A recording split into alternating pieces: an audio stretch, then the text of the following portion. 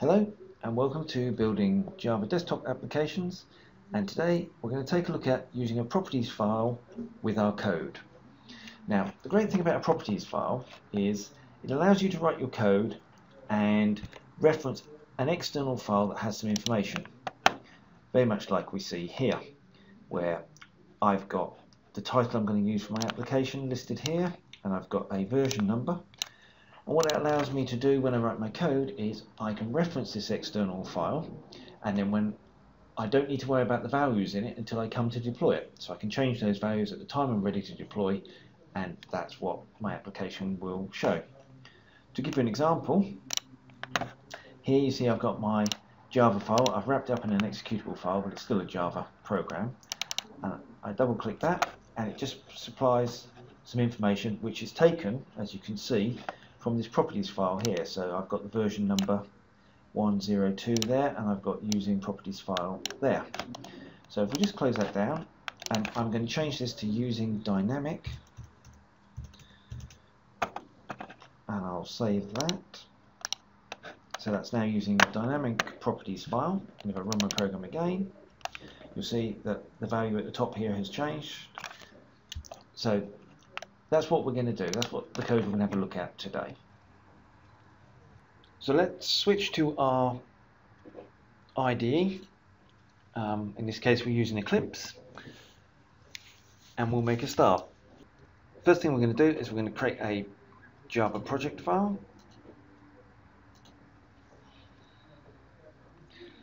I'll just call mine properties file. I'm going to keep everything else standard. So I'm selecting Java Standard Edition 1.7, and I'm in the navigator view just to explain things. So in the source, what I'm going to do is create my first class. This is going to be the class that is going to do all the work.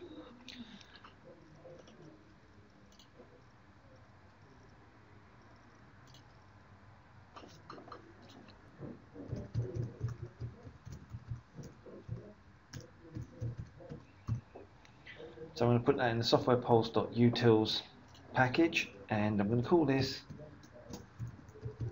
app properties. And we'll just accept everything else, so we'll just press finish and we'll get our class stub. And we're going to create a number of private properties. So let's create those and then we'll talk about them.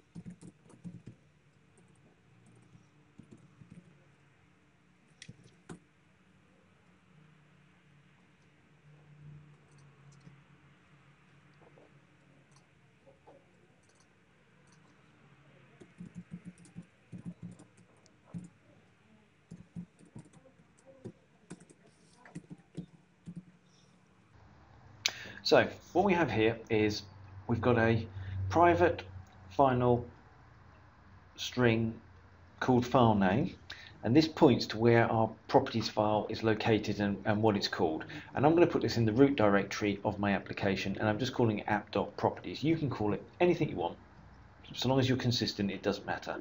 I've just called mine app.properties. Then we've got a static final class or object, which is actually going to be an instance of this particular class. So I'll explain a little more about that, but what we're going to do is we're going to create an instance of this class, and we're going to store it within the class so we can reference it. Then we're going to have a properties object. Now this is just using the standard Java util properties, and that allows you to easily reference the items within your properties file. So we'll see how we use that in a moment. And then we've got a message string, and this is a rather crude method, but what it essentially does is it will present back a message of any errors we've encountered whilst trying to access this file. And we'll see again how we do that.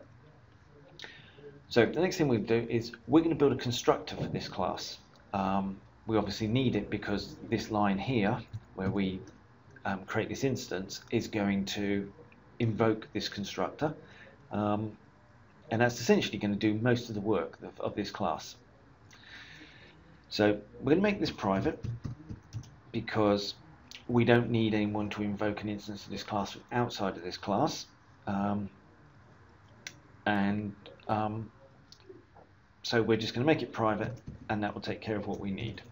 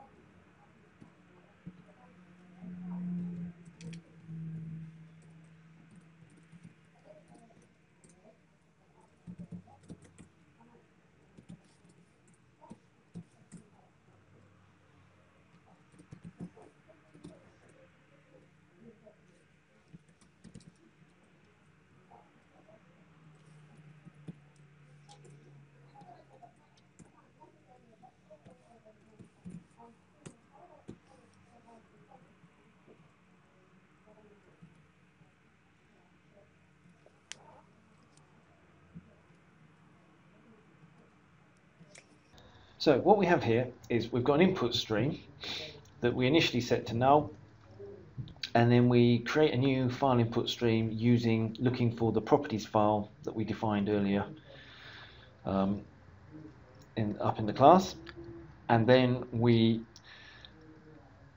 load our properties object using the file input stream. So basically we're going to read in everything that's in that file and hold it in a properties object in memory.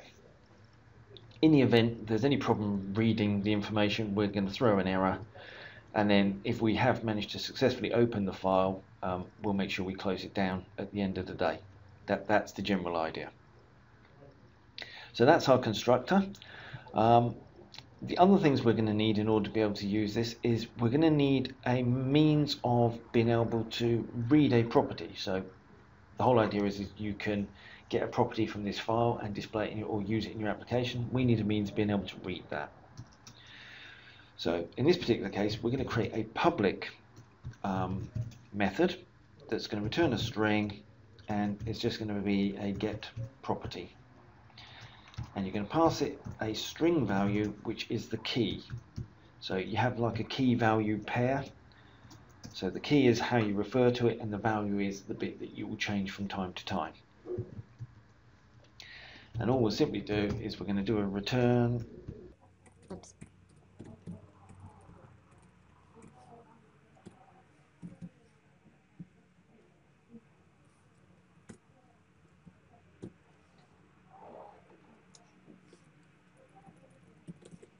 So we're going to return the property, the value that's associated with it. Nice and simple. The other thing we're going to need to do is, we talked about having this message string that if there was an error we would populate it with some value, and you can see us here saying, you know, error accessing properties file. So we need a method of being able to read that, otherwise there's no point in having it. So another public method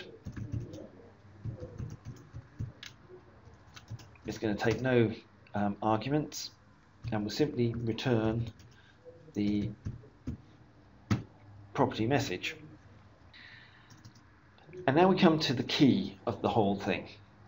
It may seem strange to you having a private constructor that creates an instance of itself and stores it in itself, and the idea is that you can use this class from wherever you want in your code without having to have a global variable that is accessible from everywhere. So what we're going to do is we're going to create a public static method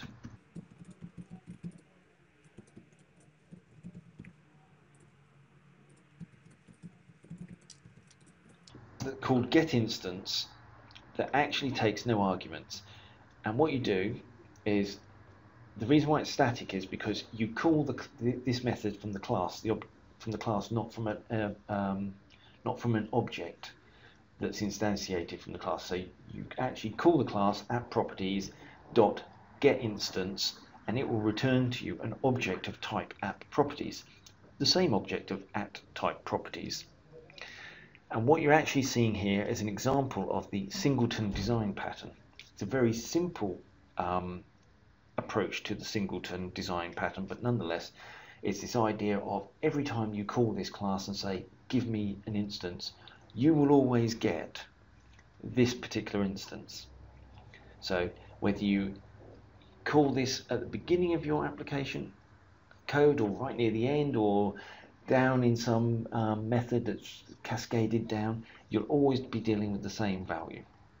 So we simply return our properties file value, and there you are. There is our class. I'll just save it. There's our class ready to be used. Next, we'll take a look at using it. Now, to use it, I will create another class.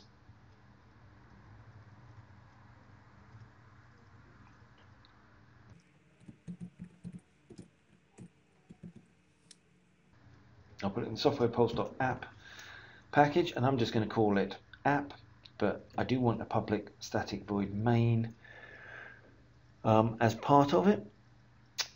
I'm also going to extend the JFrame.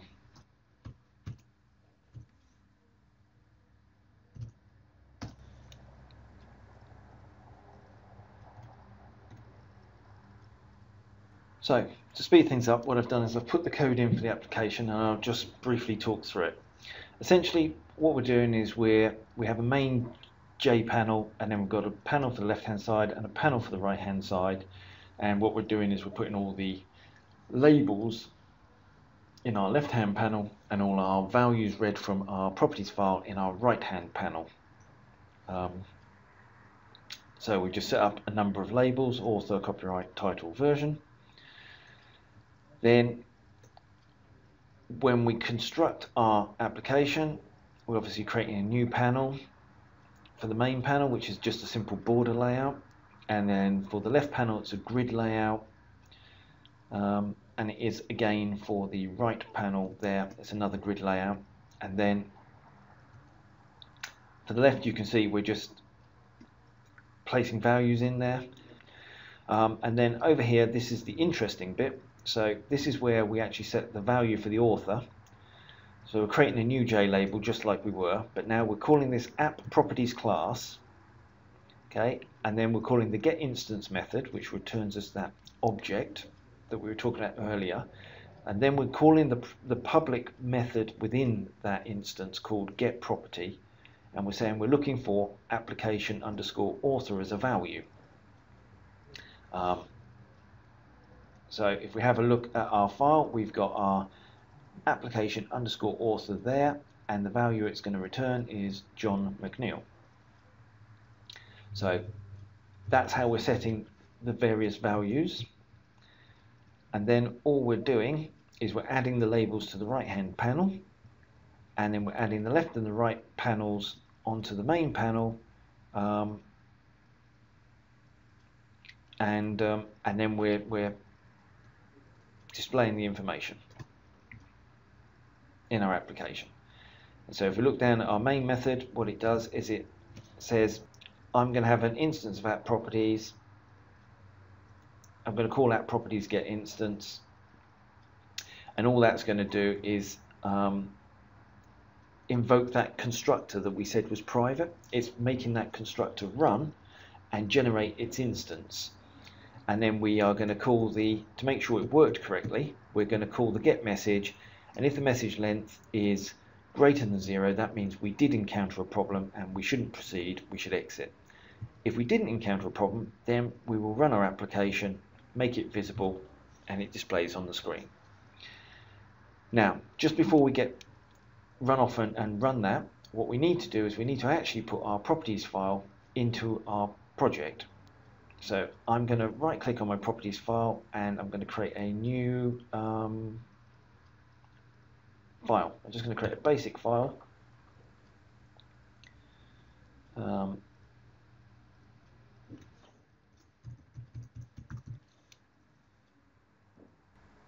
I need to remember what it's called. It's called app.properties. That's what it's called. So you remember what it's called, just go finish, and it just creates a blank thing there. And then I'm just going to copy these options here, paste them into there, save it, and you can see there it is sitting under my properties directory. And now when I run my app,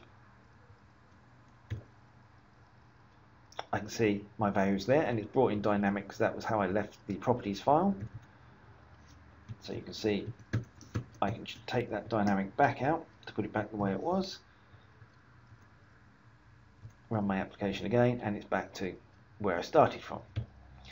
So there you are. That's how you use a properties file in your Java application, and you can use it for a whole host of things, and you can have different properties files for different areas of your program if you want. Hope you've enjoyed that, and have fun building applications using properties files.